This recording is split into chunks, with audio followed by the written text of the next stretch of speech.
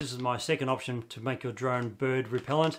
These are from Master Airscrew. They're called stealth propellers. They come in a range of different colours, but I always pick red. And they comes with a little pouch as well if you want to put your old propeller in there. These ones are designed for the Air 3S, but don't worry if you don't have this particular drone, as Master Airscrew make props for nearly every DJI model that's out there.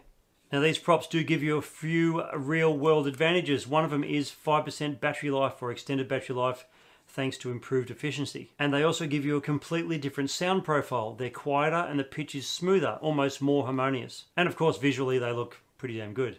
To give you an idea of the sound difference, I actually tested a similar set on my Mavic 2 Pro. You can hear just how much more refined they sound compared to the standard props.